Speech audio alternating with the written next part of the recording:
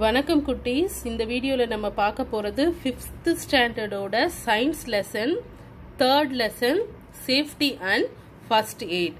இது கொஞ்சம் ரொம்ப இன்ட்ரெஸ்டிங்கா இருக்கும் இந்த safety and first eight lesson. ஏன் அப்படி சொல்றேன்னா, இப்போ நமக்கு ஒரு விஷயம் நடக்குது அப்படின்னு வச்சுக்கோங்க, அது நடக்காம கெட்ட விஷயம் நடக்குது. இப்போ சடன் ஆக்சிடென்ட், நம்ம திடீர்னு கீழே விழுந்து கை உடையிறது, திடீர்னு நம்மள ஒரு நாய் கடிக்கிறது ரோட்ல, ஏதோ ஒரு சடனா நமக்கு ஒரு ஆக்சிடென்ட் நடக்கும் போது அது நடக்காம பாத்துக்கணும். அது நடக்காம எப்படி அவேரா இருக்கிறது, அப்படியே நடந்தாலும் உடனே என்ன பண்றதுன்னு தான் இந்த சேஃப்டி அண்ட் ஃபர்ஸ்ட் எய்டோட இந்த சேஃப்டி அண்ட் ஃபர்ஸ்ட் எய்ட் லெசன்ல நம்ம பார்க்க போறோம். நான் திரும்பவும் சொல்றேன், இந்த லெசன் உங்களுக்கு ரொம்ப யூஸ்ஃபுல்லா இருக்கும். ஏன்னா உங்களுக்கு 10 வயசு ஆயிடுச்சு, 5th ஸ்டாண்டர்ட் படிச்சாச்சு, படிக்கிறீங்க, 10 வயசு ஆகி போச்சு. இப்ப நீங்க வளருவீங்க, நீங்க வெளியே போய் விளையாடுவீங்க. ஒரு சில நேரம் ஒரு அன்சர்டன் திங்ஸ் எல்லாம் நமக்கு நடக்கும். அதுல இருந்து எப்படி நம்ம அந்த விஷயம் நடக்காம நம்மள பாதுகாத்துக்கிறது, அப்படியே நடந்துட்டா கூட பயப்படாம எப்படி பேனிக் இல்லாம அதை ஃபேஸ் பண்றது தான் இந்த லெசன்ல கிளியரா சொல்லியிருப்பாங்க. புரியுதா? நல்லா கவனிங்க, நான் எல்லாத்தையும் உங்களுக்கு புரியுற மாதிரி எக்ஸ்பிளைன் பண்றேன். வாங்க லெசனுக்குள்ள போலாம். Accident may occur anytime, anywhere, without giving any warning. Children often get hurt at home, in school, in the playground, or on the road. Accident occurs. Accident எப்ப வேணா நடக்கலாம், யாருக்கு வேணா நடக்கலாம், எங்க வேணா நடக்கலாம். மேக்சிமம் சில்ட்ரன்ஸ் எல்லாம் அதுல இருந்து ஸ்கூல்லையோ வீட்லயோ ரோட்லயோ நம்ம விளையாடுற இடத்துலயோ நடக்கலாம். அதுல இருந்து நம்ம அவேரா இருக்கிறதுக்கு தான் இந்த லெசன் நமக்கு சொல்லியிருக்காங்க.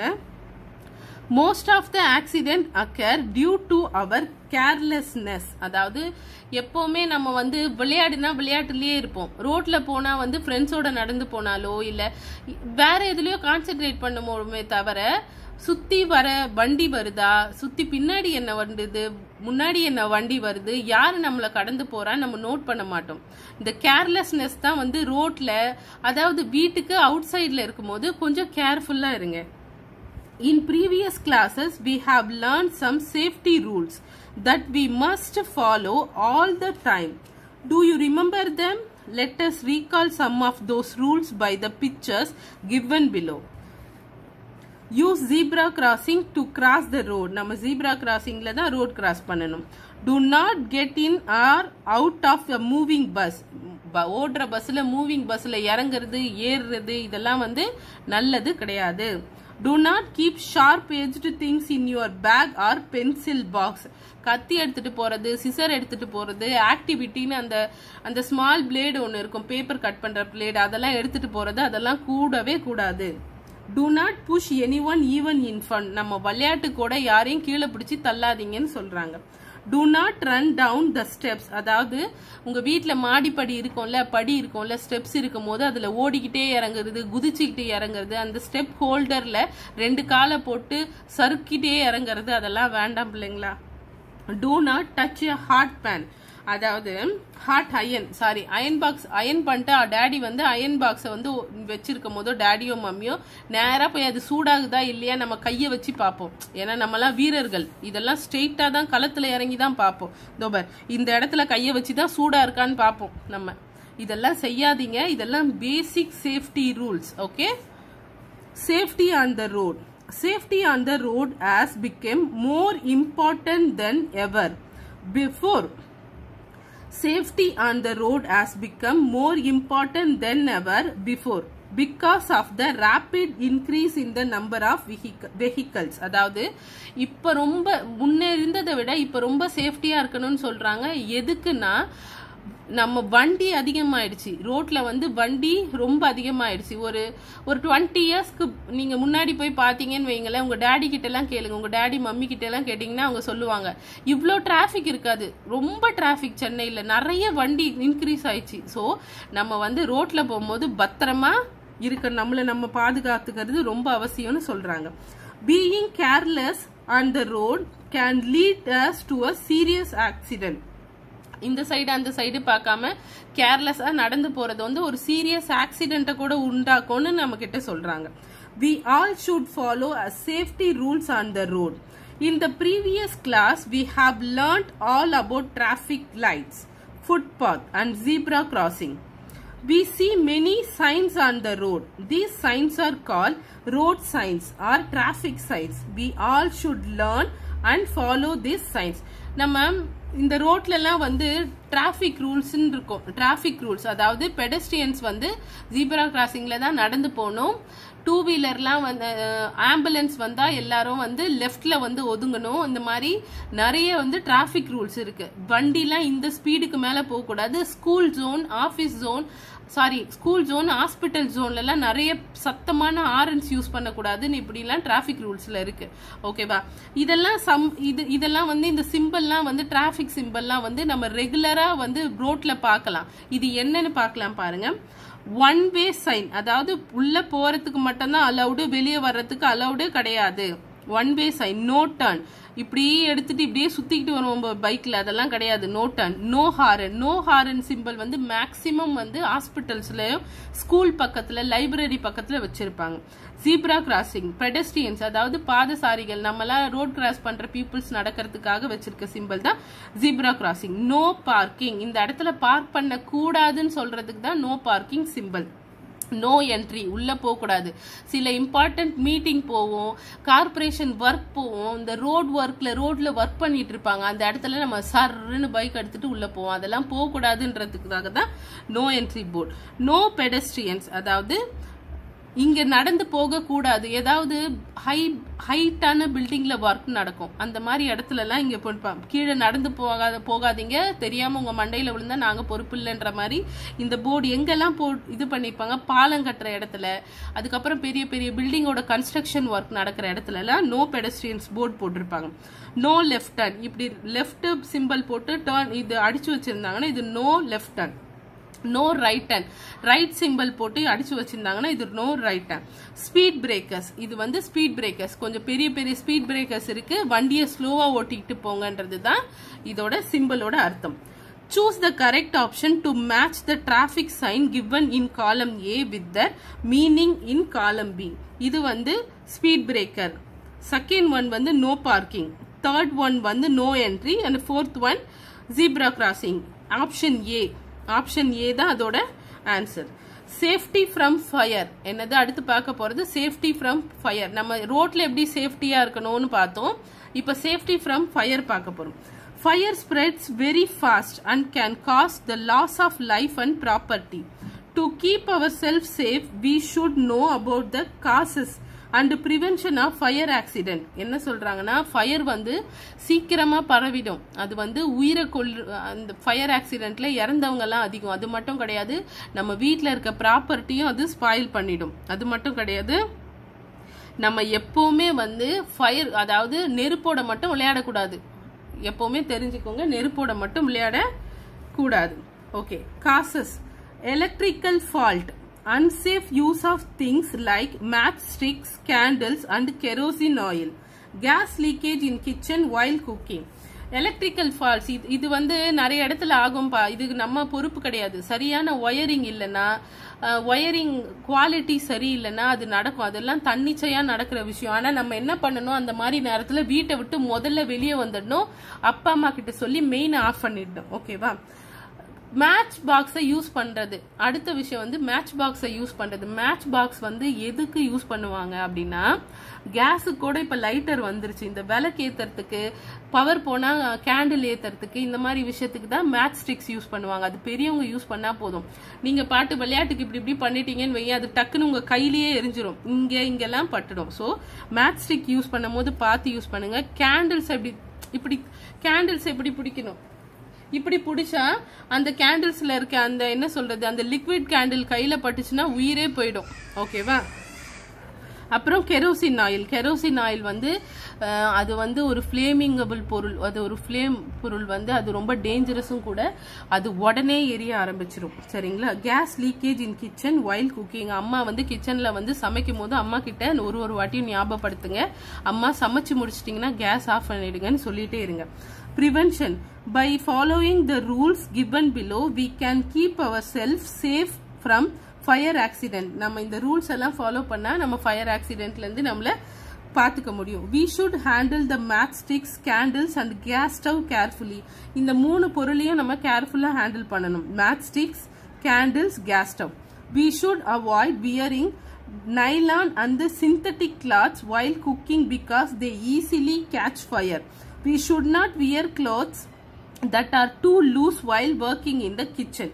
அம்மா கிட்ட சொல்லுங்க, இந்த நைலான் சிந்தட்டிக் சாரீஸ் நைட்டிஸ் எல்லாம் போட்டு சமைக்காதீங்கம்மா, ஏன்னா அது சீக்கிரமா நெருப்பு பிடிச்சிரும்னு சொல்லி உங்க அம்மா கிட்ட இந்த விஷயத்த சொல்லுங்க. அது மட்டும் கிடையாது, நம்ம அம்மா அப்பாவோட பாதுகாப்பும் நமக்கு ரொம்ப முக்கியம். சார்ஜ் போட்டுட்டே அப்பா போன் எடுத்து பேசிட்டு இருந்தாருன்னா சார்ஜை நீங்களே போய் ஆஃப் பண்ணி விட்டுருங்க. அம்மாக்கு ஒரு முறையும் ஞாபகப்படுத்துங்க வீட்டில், அம்மா நீங்க வந்து கேஸ் ஆஃப் பண்ணிடுங்க, சமைச்சு முடிச்ச அப்புறம் கேஸ் ஆஃப் பண்ணிட்டீங்களான்னு செக் பண்ணிக்கோங்கன்னு நீங்க வந்து பொறுப்பா இது அம்மாக்கு ஞாபகப்படுத்துங்க. ஏன்னா நம்ம சேஃப்டி மட்டும் இல்ல, நம்மளோட ஃபேமிலி சேஃப்டியும் இதுக்கு ரொம்ப முக்கியம். Electrical wiring should be checked regularly. எல்லா எலக்ட்ரிக்கல் ஒயரையும் ஒரு எலக்ட்ரீஷியனை கூப்பிட்டு கரெக்டா செக் பண்ணிக்கோங்க.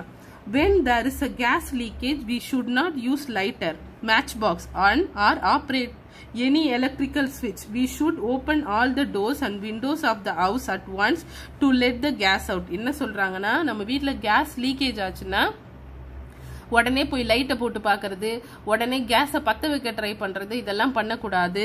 என்ன பண்ணணும் அப்படின்னா, கதவு ஜன்னல் எல்லாம் ஓப்பனா திறந்து விட்டுட்டு எந்த ஸ்விட்ச் மேலேயும் கை வைக்காதீங்க, எந்த எலக்ட்ரிக்கல் இது மேலேயும் கை வைக்காதீங்க. கதவு ஜன்னல் எல்லாம் திறந்து விட்டு வீட்டை விட்டு வெளியே வந்துருங்க. அந்த கேஸ் ஃபுல்லா காத்துல டைல்யூட் ஆகி வெளியே போற வரைக்கும் வெளியே இருங்க. அதுக்கப்புறம் வீட்டுக்குள்ள போய்க்கலாம். அது வரைக்கும் மேட்ச் ஸ்டிக்ஸையோ கேஸ் லைட்டரையோ எந்த எலக்ட்ரிக்கல் சுவிட்சையோ கை வைக்காதீங்க. Small children should not light firecrackers themselves, it may be dangerous. தீபாவளிக்கு குட்டி பசங்கெல்லாம் தயவு செய்து தனியா பட்டாசு வெடிக்காதீங்க. டாடி இல்ல மம்மியோட ஹெல்ப்போட அவங்களோட சூப்பர்வைசன்ல தான் நீங்க வந்து ஃபயர் கிராக்கர்ஸ் எல்லாம் யூஸ் பண்ணணும். அடுத்து நம்ம பார்க்க போறது fire ஃபிளைட்டிங். Fire ஃபிளைட்டிங்னா fire can be put out by the following method. அதாவது ஃபயர் ஃபைட்டிங்னா ஃபயரை வந்து எப்படி நம்ம வந்து இன்கேஸ் ஃபயர் ஆயிடுச்சுன்னா எப்படி அதை வந்து நம்ம சமாளிக்கிறது தான் fire ஃபிளைட்டிங். When paper R would is on fire extinguisher it by throwing the water over it. அதாவது பேப்பரோ இல்ல ஒரு வுட்டோ ஃபர்னிச்சரோ எரியும் போது நம்ம என்ன பண்ணணும்னா அது மேல வாட்டரை கொண்டு ஊத்தணும். when the fire is caused by petrol extinguish it by throwing sand or mud. நல்லா கேட்டுக்கோங்க, ஃபயர் வந்து பேப்பர்லயோ இந்த வுட்லயோ இருந்ததுன்னா அது மேல தண்ணி ஊத்தணும். பெட்ரோல் கெரோசின்ல எல்லாம் ஃபயர் பிடிச்சதுன்னா நீங்க மண்ணை எடுத்துட்டு வந்து கொட்டணும். வீட்டு பக்கத்துல இருக்க மண்ணோ இல்ல சாண்ட் மணலோ எடுத்துட்டு வந்து அதுல கொட்டணும். இந்த நல்லா சொல்றேன், பெட்ரோல் வந்து தண்ணியில அணையாது.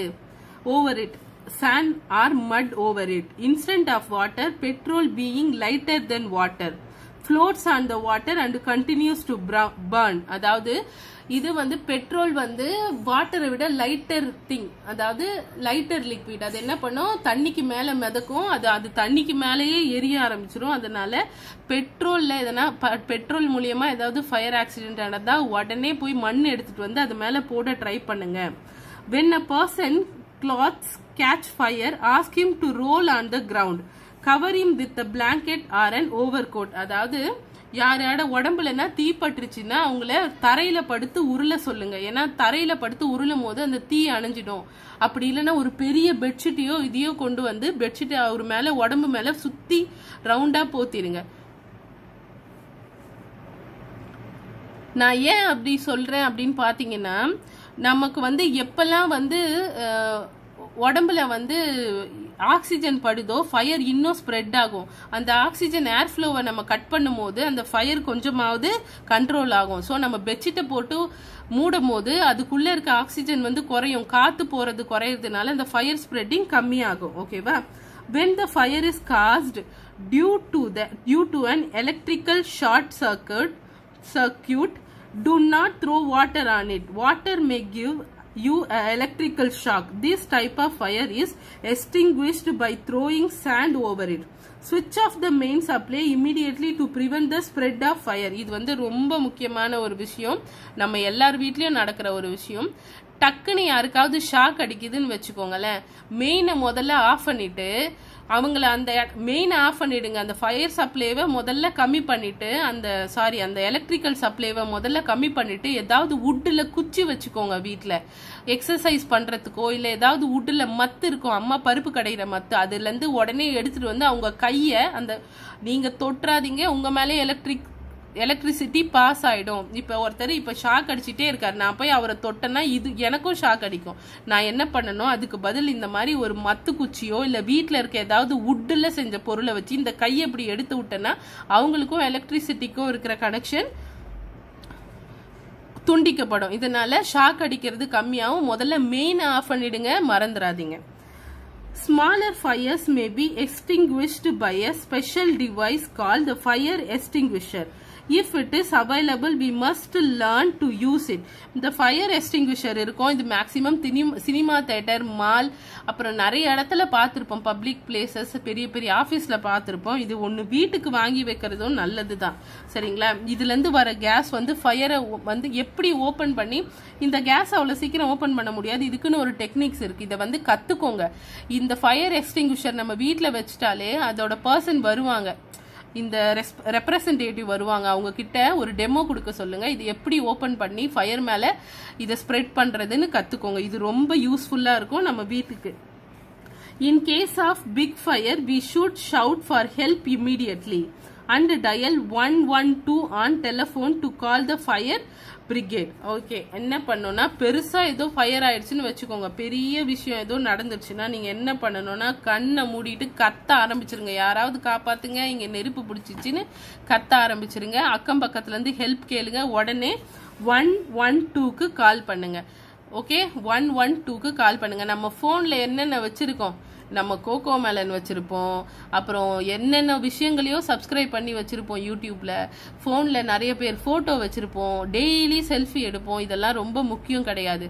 முதல்ல உங்க அம்மா கிட்ட சொல்லி ஒரு ஃபயர் நம்பர், அதாவது இம்மீடியட்டா கால் பண்றதுக்கு ஒரு ஃபயர் ப்ரொடெக்டர் நம்பர், அப்புறம் பாம்பு கடிச்சா ஒரு ஆம்புலன்ஸ் நம்பர், அப்புறம் ஸ்னேக் ரெஸ்கியூ டீமோட நம்பர், அதுக்கப்புறம் பக்கத்துல இருக்க ஃபயர் டிபார்ட்மெண்ட் நம்பர், அதுக்கப்புறம் லோக்கல் போலீஸ் ஸ்டேஷன் நம்பர், யாராவது ஒரு லோக்கல் போலீஸ் ஆபீசரோட நம்பர். இந்த 5 நம்பரும் நம்ம வீட்டு போன்ல மஸ்ட் இருக்கணும்.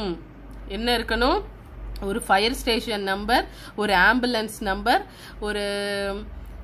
ஒரு லோக்கல் போலீஸ் நம்பர், அதுக்கப்புறம் இந்த ஸ்னேக் ரெஸ்கியூ டீமோட நம்பர். இதெல்லாம் போன்ல அம்மா வச்சுக்கோங்க. இன்கேஸ் எது நடந்தாலும் நமக்கு ஹெல்ப்ஃபுல்லா இருக்கணும்.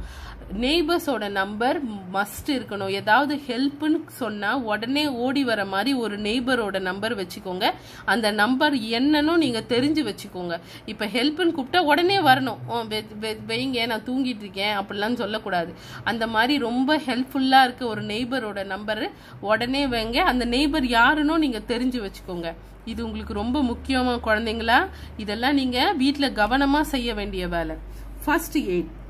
Whenever an accident happens, the injured person must be given an immediate medical help before she is taken to the hospital. This is called first aid. இப்போ ஒருத்தருக்கு அடிபட்டுச்சுன்னா நம்ம முதல்ல அவருக்கு ரத்தம் போகும், அவருக்கு ஃப்ராக்சர் ஆயிடுச்சுன்னா அந்த எலும்பை மூவ் பண்ணக்கூடாது, இன்னும் ஃப்ராக்சர் அதிகமாகும். அதனால நம்ம என்ன பண்ணணும், முதல்ல ஃபர்ஸ்ட் எய்ட் பண்ணணும். கையில இருக்க துணியை வச்சு அவர் தலையில கட்டுறதோ, ரத்தம் வெளியே ரத்த போக்கு அதிகமா இருக்காம அவர் துணியை வச்சு அமுக்கிறதோ, இல்ல ஒரு ஸ்ட்ராங்கான இடத்துல அந்த என்ன சொல்றது புரோக்கன் போனை வச்சு டைப் பண்றதோ, இதெல்லாம் உடனே செய்யறதுக்கு பேரு தான் first aid. It is very essential because the proper first aid prevent the injury from getting worse and sometimes even save the life of the injured person. First eight எதுக்கு செய்யறது முக்கியம் அப்படின்னா, அந்த காயம் இன்னும் பலுவாகாம, அந்த ஹியூமன் இன்னும் வீக் ஆகாம நம்ம பாத்துக்கலாம். பிளட் நிறைய போகாம, அவன் கிரிட்டிக்கல் ஆகாம அவங்கள சேஃபா நம்ம பாத்துக்கிறதுக்காக ஃபர்ஸ்ட் எய்டு ரொம்ப முக்கியம். It is very important for children to know about first aid. You already know about the first aid to be given for minor cuts and wounds, nose bleeding and minor burns.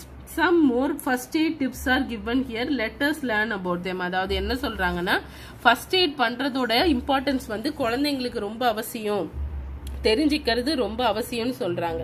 ஏன்னா சின்ன சின்ன விஷயங்களுக்காக first eight பண்றது நமக்கு தெரியும், இன்னும் கொஞ்சம் பெரிய விஷயங்களுக்காக எப்படி பண்றோன்றதையும் பார்த்துக்கலாம். A fracture is a crack or break in a bone. We can provide the first aid as given below.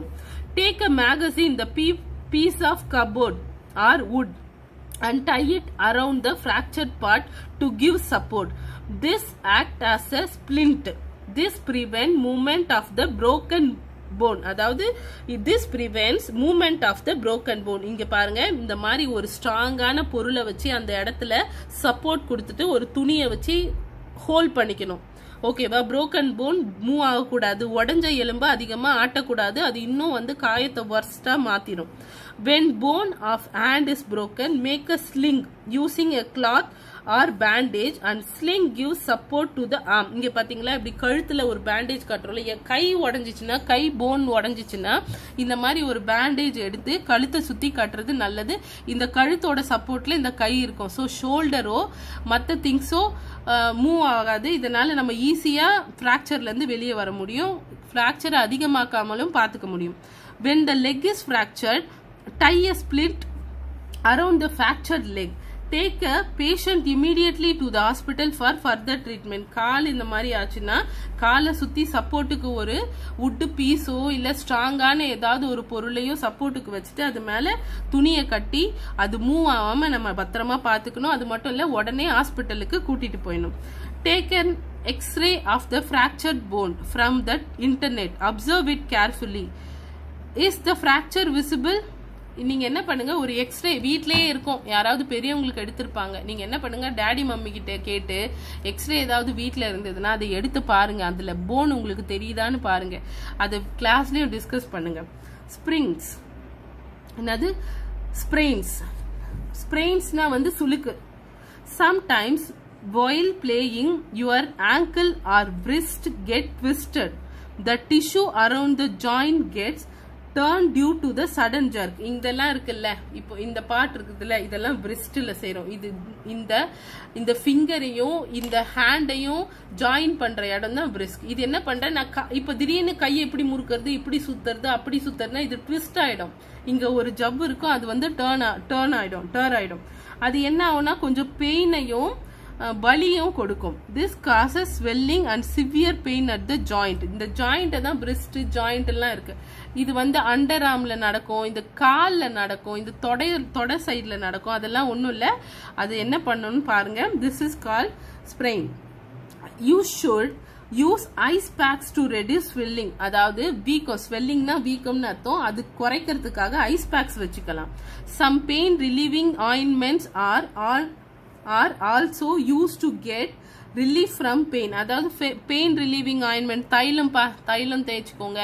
Ointments இருக்கும், வாலினி ஆயின்மெண்ட்ஸ், அது சம்திங் இருக்கும், அதெல்லாம் எடுத்து நம்ம வாங்கி தேய்க்கும் போது அந்த பெயினும் வீக்கமும் கொஞ்சம் குறையும். சுளுக்கு வேற, ஃப்ராக்சர் வேற.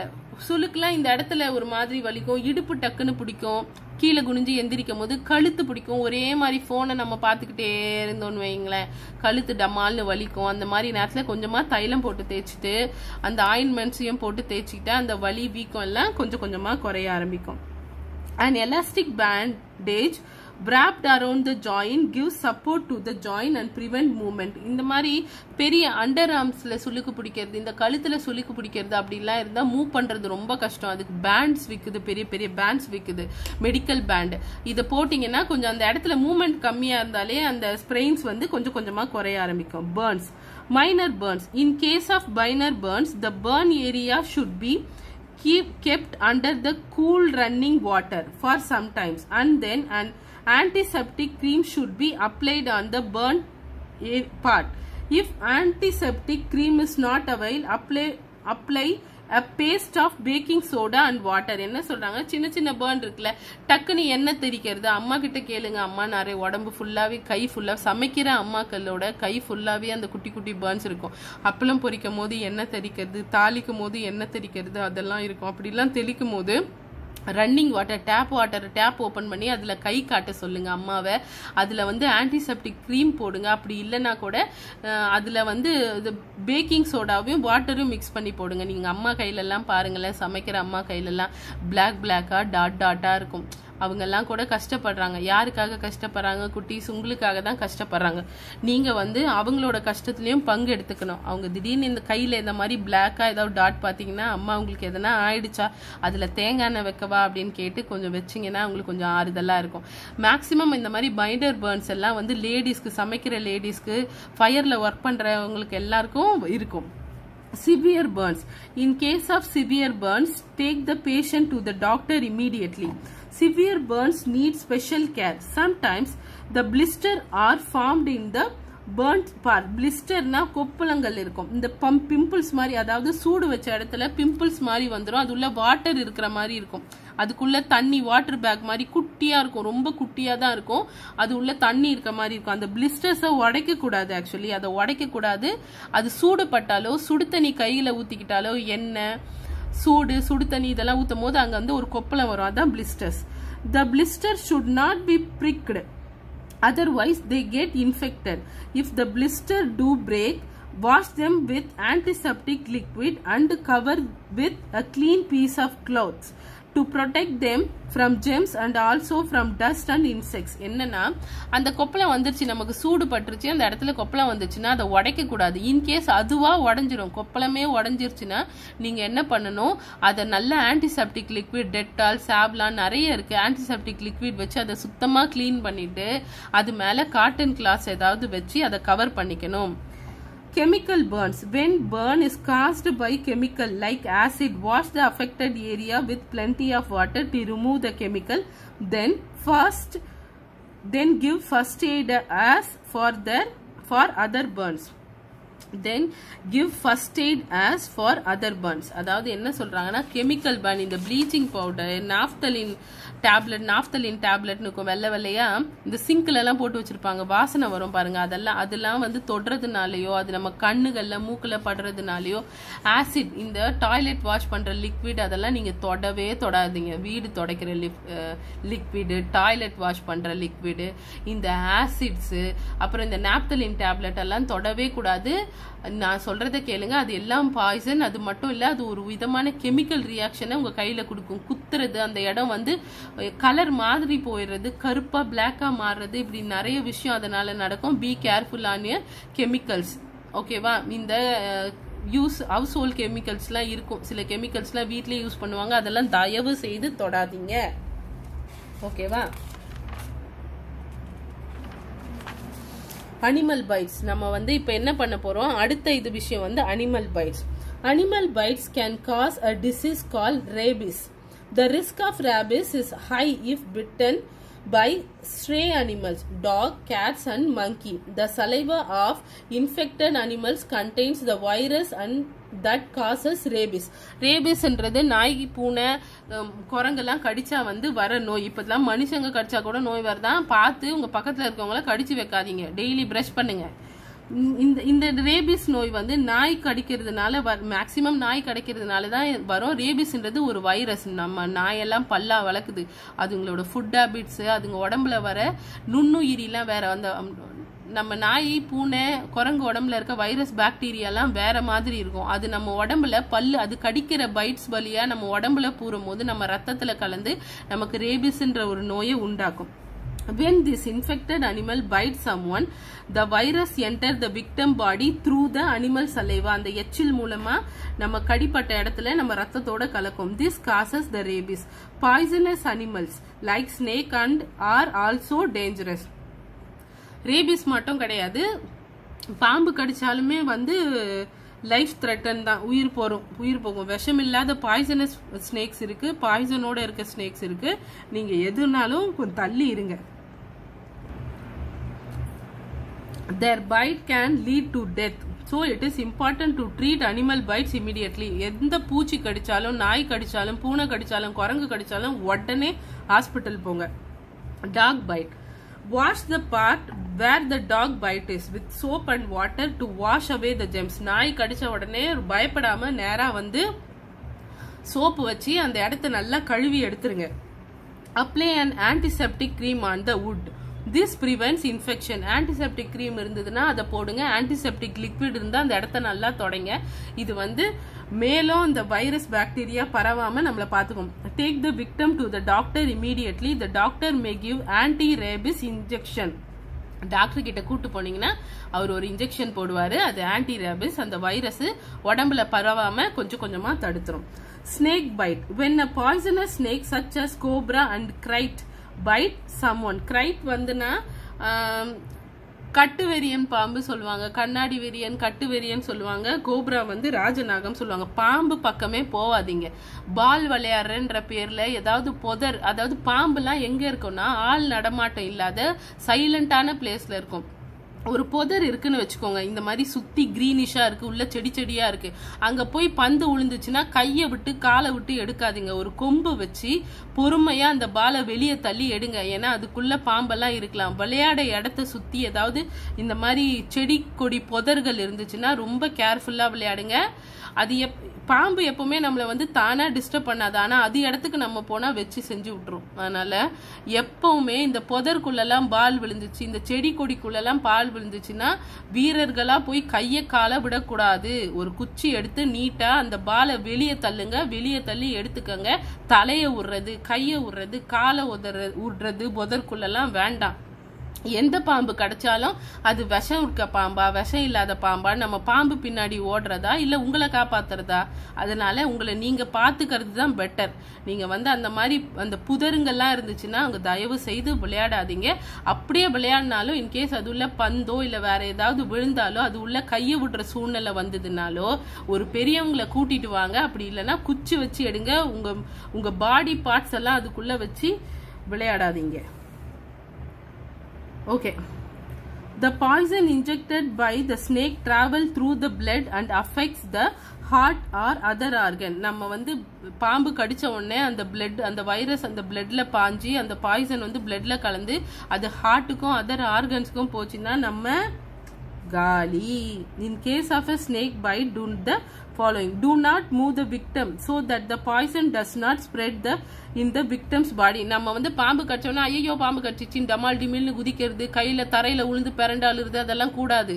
அமைதியா ஆயிடணும். ஏன்னா நம்ம ப்ரெஷர், அதாவது நம்ம அதிகப்படியா நம்ம பாடியை மூவ்மெண்ட் கொடுக்கும் போது நம்ம பிளட் சர்க்குலேஷன் அதிகமாகும், அந்த பாய்சன் பரவுறதும் அதிகமாகும், நம்மளோட லைஃப் டைமுக்கும் வந்து த்ரெட்டன் வரும். ஸோ நம்ம என்ன பண்ணணும், இன்கேஸ் நம்மள பாம்பு கடிச்சா கூட பேனிக் ஆகாம பயப்படாம அமைதியா இருங்க. ஹாஸ்பிட்டலுக்கு போய் உங்களை காப்பாத்திடுவாங்க. Apply a tight bandage just above the bite to stop the flow of blood to the heart. நீங்க என்ன பண்ணணும், கொஞ்சம் டைட்டா ஒரு பேண்ட் எடுத்து பாம்பு கடிச்ச இடத்துக்கு மேல அதை கட்டிக்கிட்டீங்கன்னா அந்த பிளட் சர்க்குலேஷன் கொஞ்சம் கம்மியாகும், அந்த பாய்சன் பரவுறதும் கொஞ்சம் நேரத்துக்கு ஸ்டாப் ஆகும். அதுக்குள்ள நம்ம ஹாஸ்பிட்டலுக்கு போயிடலாம். Take the victim to the doctor immediately. The doctor may give the anti-venom injection. வேனம் anti-venom injectionனா anti-rabies injectionனா நாய்க்கடியில இருந்து இது பண்ற ஒரு இன்ஜெக்ஷன். anti-venomனா விஷப்பாம்புகள் கடிச்சா அதுக்கு anti-venom போடுவாங்க. அந்த anti-venom என்ன பண்ணும், பிளட்ல இருக்க விஷ இதெல்லாம் பாய்சன் எல்லாம் கொஞ்சம் கொஞ்சமா செயல் இழக்க வச்சிடும். சரிங்களா? Poisoning. Certain things like detergent, naphthalene balls, medicines and insect killers are poisonous. நான் சொன்னல டிட்டர்ஜென்ட். ஸோ துணி அம்மா வந்து வாஷ் பண்ணுவாங்க, அந்த டிட்டர்ஜென்ட் பவுடரை தொடாதீங்க. நாப்தலின் பால்ஸ் உங்களுக்கு தெரியும், ரசக்கற்பூரம்னு சொல்லுவாங்க. ஒயிட் கலர்ல இவ்வளோ பெருசா இருக்கும், நல்ல வாசனை அடிக்கும். அதை வந்து சிங்க்ல எல்லாம் போட்டு வச்சிருப்பாங்க. அதை எடுத்து டேஸ்ட் பண்ணணும்னு மட்டும் வாழ்க்கையில நினைக்காதீங்க. அது வந்து உயிர் போற இதெல்லாம் இது பண்ணாது, நாக்கை கெடுத்து விட்டுரும். அதாவது நாக்குல புண்ணு வர்றது, தொண்டையில புண்ணு வர்றது, அந்த மாதிரி எக்ஸ்ட்ரா வேலையெல்லாம் பார்த்து விட்டுரும். அதுக்கப்புறம் நீங்க நல்ல சாப்பாடு சாப்பிட ரொம்ப நேரம் ஆகும். Medicines and insect killers. மெடிசன்ஸ்னா உங்களுக்கு தெரியும், உங்களுக்கு ஃபீவருக்கு கொடுக்குற மெடிசன்ஸ் எல்லாம் அம்மா அப்பாவோட சூப்பர்வைசன் இல்லாம நீங்களே எடுத்து போடக்கூடாது. அம்மா கிட்ட ஒரு வாட்டி காட்டுங்க, அம்மா எனக்கு ஃபீவரோ வேற ஏதாவது ஹெல்த் இஷ்யூஸ் இருந்தா கூட அம்மா இதை நான் போடலாமா, இந்த டேப்லெட் தானே மார்னிங், இந்த டேப்லெட் தானே நைட்டுன்னு அம்மா கிட்ட வெரிஃபை பண்ணாம நீங்க போட கூடாது. இன்செக்ட் கில்லர்ஸ், இந்த மஸ்கிட்டோ இதெல்லாம் இருக்கும், லிக்விடேட்டர்லாம் இருக்கும்ல, தயவு செய்து அதை தொடாதீங்க. Okay, keep all the medicines away from the reach of small children. 1 to 5th, அதாவது 1ல இருந்து 5 வயசு இருக்க குழந்தைங்க எல்லா சில்ட்ரனும் தொடக்கூடாது. பட் 1லேருந்து 5 வயசு இருக்க குழந்தைங்க தொடுற மாதிரி எந்த ஒரு பாய்சனஸான விஷயத்தையும் வைக்காதீங்க. மெடிசன்ஸை முக்கியமா வைக்கவே வைக்காதீங்க. Always use medicines carefully and read the instruction before taking them. சொன்னல இத்தனை டோசேஜ் இத்தனை எம்எல் தான் குடிக்கணும்னு அதுல இருந்ததுன்னா அத்தனை எம்எல் தான் குடிக்கணும். ஸோ டேடி மம்மியோட இன்ஸ்ட்ரக்ஷன்ஸ் இல்லாம மெடிசன்ஸ் எடுத்துக்க கூடாது. In case of any kind of poisoning, make the patient vomit and call the doctor immediately. திடீர்னு ஏதோ நம்மள அறியாமலே நம்ம வாயில ஏதாவது பட்டுடுச்சுன்னு வைங்களேன், ஒன்றும் பண்ணாதீங்க, வாமிட் பண்ணிடுங்க, உடனே டாக்டர் கிட்ட போயிடுங்க. வாங்க உடனே புக் சைஸ்